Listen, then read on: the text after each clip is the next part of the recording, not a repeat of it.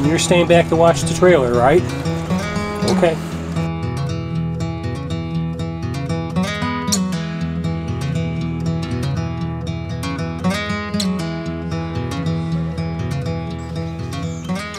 Good morning.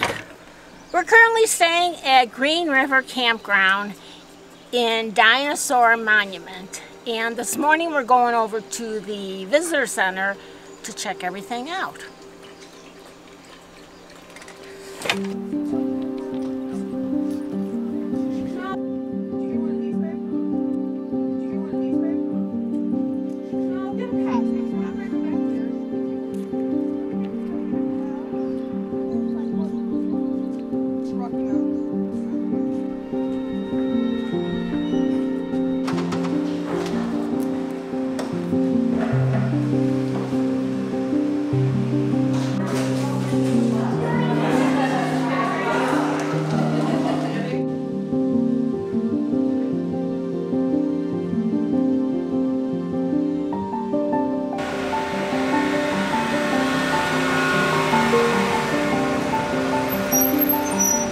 We're taking a shuttle to go see dinosaur bones. Up to the dinosaur quarry. Right. This is part of the exhibit here at Dinosaur Monument, so we're going to go check it out. We're taking you with us.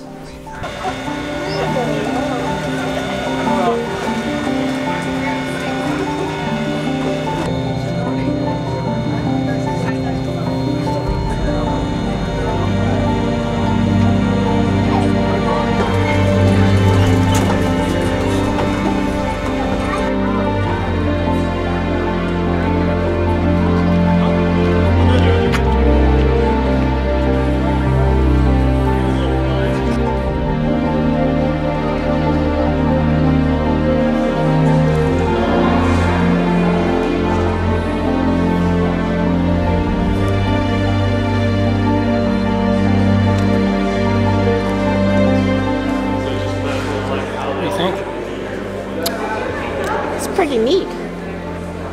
Look at all the bones there. How large they are.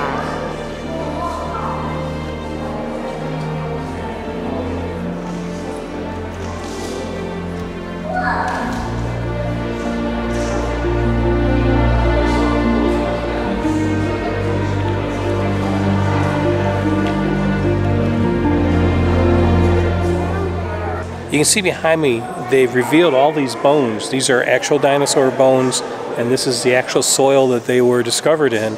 What they did is they uncovered them to the point that they're visible, but they left them in place and built the building around them so that people can come here and see what this was like.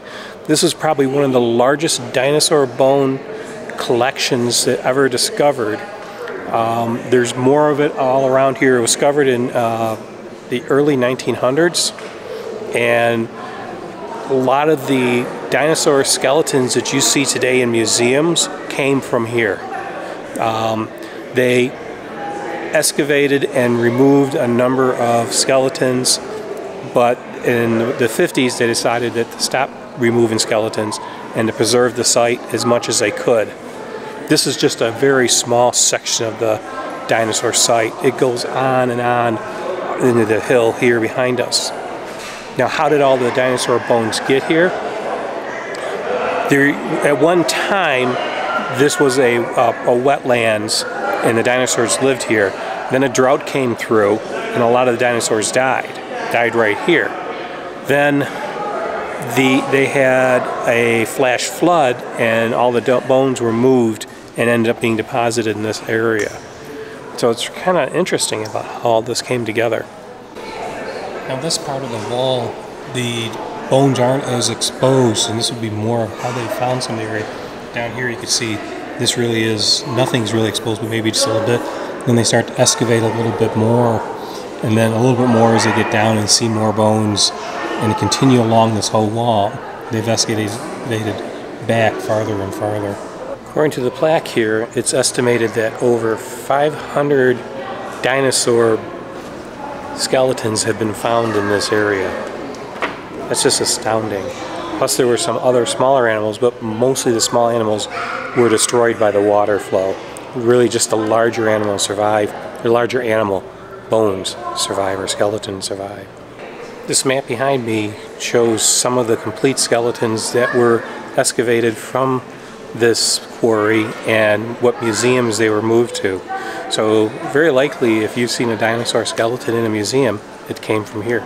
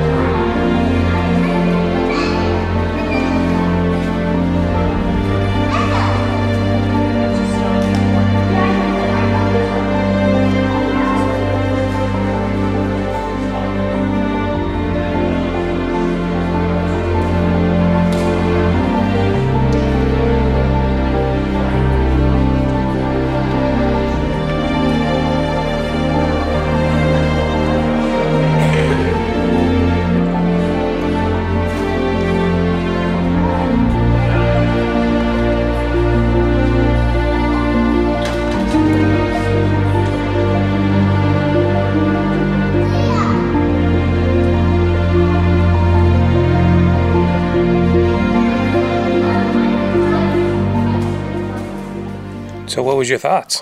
I thought that was really interesting. Yeah, it was really interesting. I don't think we've ever seen anything like it. Yeah, I mean, I think we've seen dinosaur bones in museums, but to really see them still in the ground from where they're discovered, right, that was kind of cool. Yeah, it was.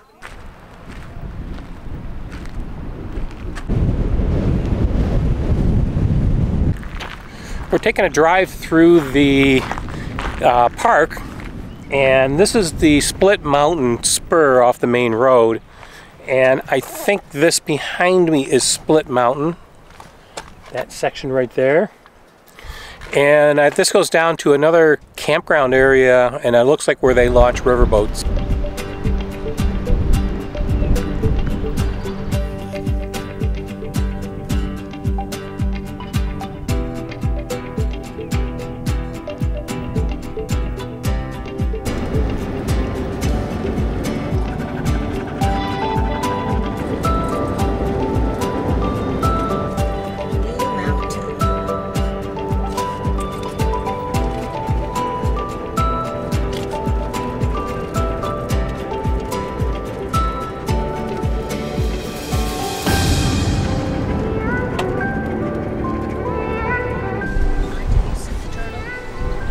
So this is Turtle Rock. I thought that was kind of neat.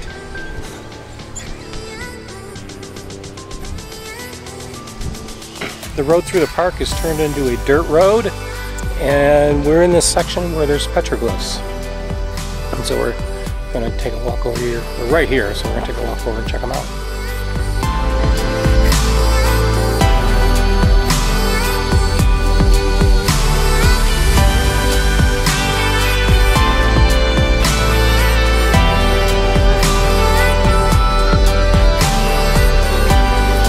The mountains over there.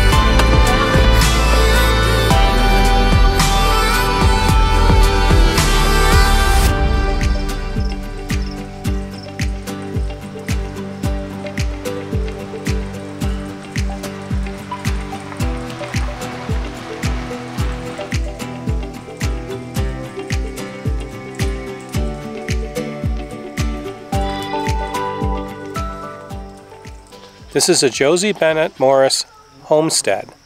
Now, Josie Bennett Morris lived here from the age of 40 until her death at 90. This is way off grid, no electricity, no plumbing. She literally lived off the land in this home. And at that time, when she moved out here, she was divorced and her children were grown. Now, she did have family in the area that would come out and visit, but she irrigated the land, grew her own vegetables and food, had her own animals, and that's how she lived. So you talk about people today who want to get off grid, it's nothing new. She was doing this back in, gosh, let's see, it would have been 1914 when she moved out here. And she lived here for 50 years until 1964. So, if you think boondocking is rough, try this. The Green River Campground, surprisingly enough, is right on the Green River. If I turn the camera around this way back, you're going to see there's an amphitheater right here where they have ranger talks during the night. And this is the Green River. It flows all the way down into the Colorado at Canyonlands.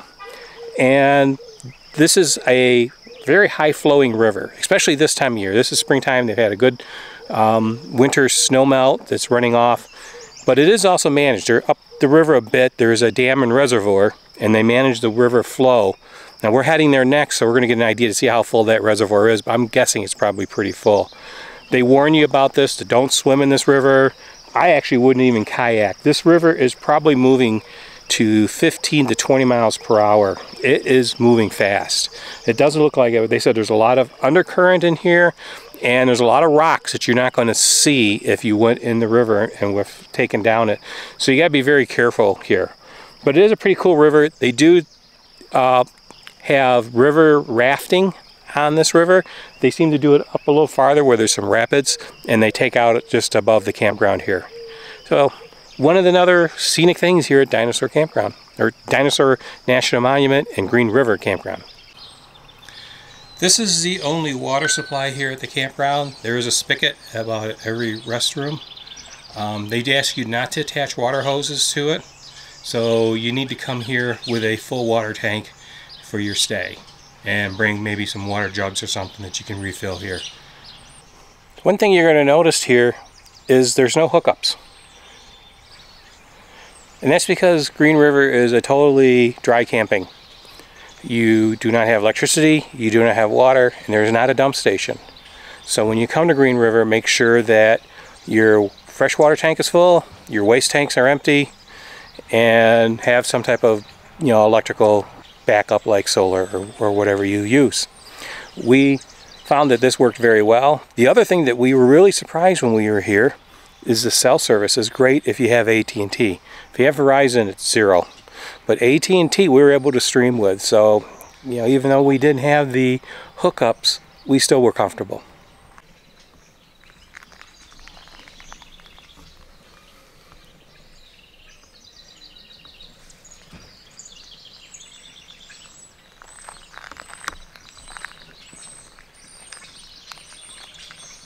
Well, we're ready to leave Green River Campground.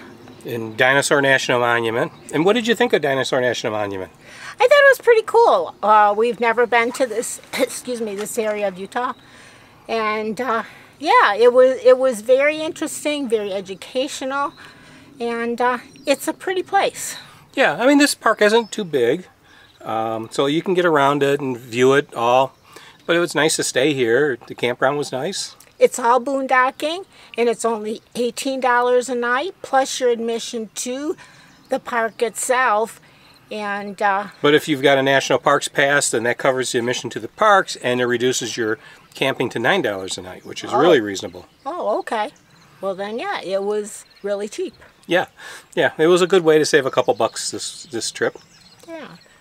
So we'll be on our way. We have two more campgrounds. Yeah, we're only a week away from essentially the, I don't want to say it's the destination, but it's the point of this trip. Right. Right. We've still got a lot to go and see on the way back that we haven't been to before. So it's not the end, it's just what our ultimate... The turning point. Yeah, our ultimate goal in this trip was. Yeah. So let's get on our way. All right, let's get going. Okay. Oh, so guys, if you like this video, what should they do? Please give it a thumbs up and subscribe to our channel, Zephyr Travels. Hit that bell for notifications. We post new videos on a weekly basis, and we'd love to have you follow along. So until next time, we will see everyone down the road. All right, guys, take care. Bye. Daisies blooming, sundress swaying in the breeze. I can't stop staring. You've put a spell on me, and I hope you never decide to set me free.